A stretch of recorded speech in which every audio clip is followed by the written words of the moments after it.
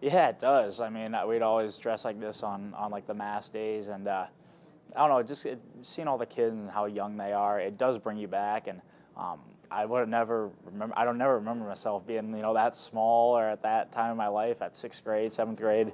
But I was here. I walked the same hallways as these guys, and it's so fun coming back and seeing the kids, seeing how passionate they are.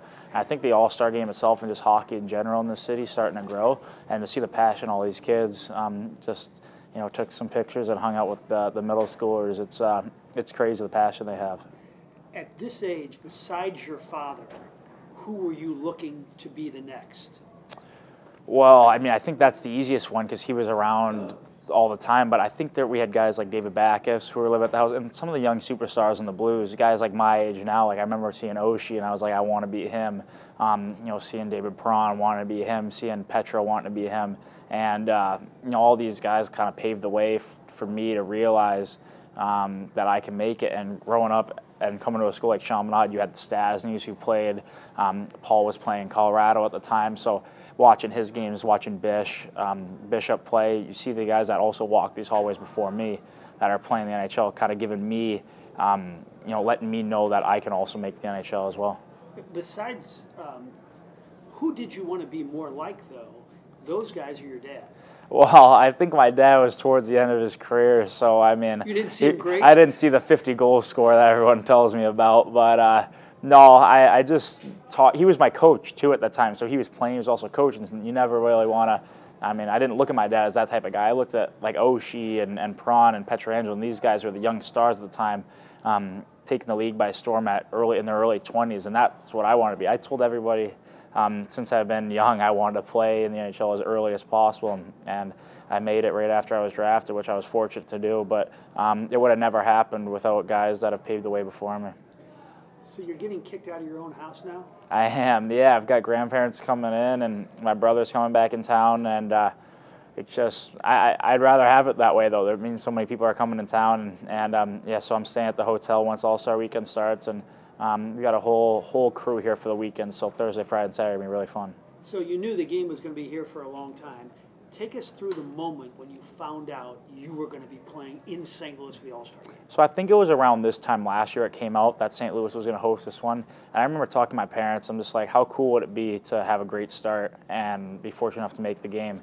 And throughout the first half of the year, I don't think about that. You're never thinking about making the All-Star game. You never want to have that in the back of your head. All you want to do is go out and win for your team. But when I got the call, my GM told me right after our game in Edmonton on the 27th, right after Christmas. I didn't know you were finding out. I thought that was early. I thought we were finding out early January. So he told me right when I got on the bus, and I texted my parents right away. I texted the rest of my family, and just not the sigh of relief, but just like the how cool a moment is this going to be for me to be in my hometown for the skills and the All-Star game.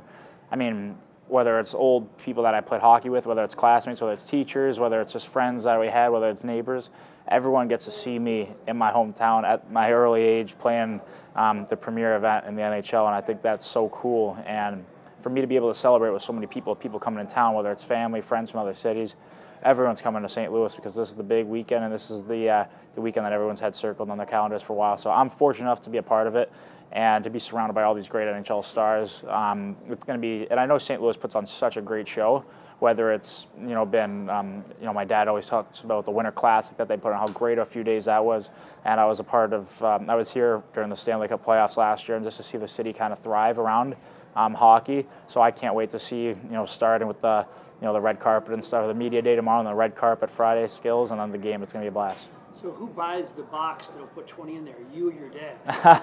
Well, are you on scholarship still? I am absolutely not. I wish, but this one was me. It's kind of my way of wanting everyone to be in one place and be able to watch me during the skills and the game. And I didn't want to make my parents do that. This is my weekend, so I want them to enjoy everything. Do you ever think about putting on the Blue Note jersey one day? It's too early for me to say that. I mean, that was a team I grew up rooting for, and that was my team growing up until I got drafted, honestly. When I was at the U.S. team, when I was at London, the Blues were who I cheered for, and I was 16, 17 years old at that time. So that's all I knew growing up. I had favorite players on other teams. I love Patrick Kane, I love Sidney Crosby, but the Blues were my team.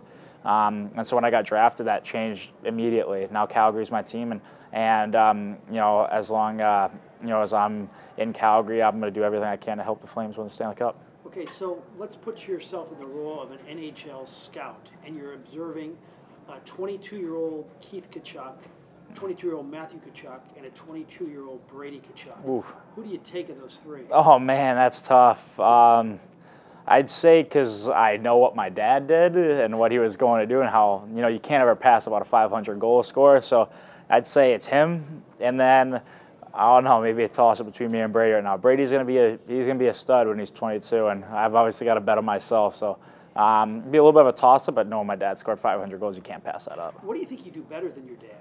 Well, I think that the way the game's kind of gone recently, it's a skill game, it's an offensive game. When he played, it was a big bruising power forward type of game, and he was the epitome of that.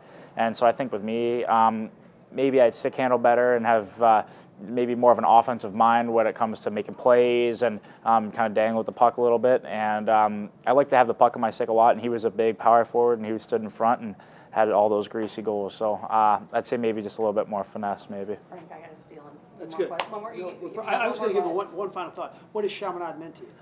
Well, it's a place that I drive by every time I'm back here, and it's a place where every time I drive by, I think back to, you know, 4 of the best years of my life. I still have so many close friends from here, and this is kind of the place that jump-started my life. Really, it helped me become a man. It helped mature me, and I have so many people that I'm thankful for that are a part of Chaminade and that I've met and were classmates with or teachers or whatever, and I just can't thank them enough for helping me mature and become a man.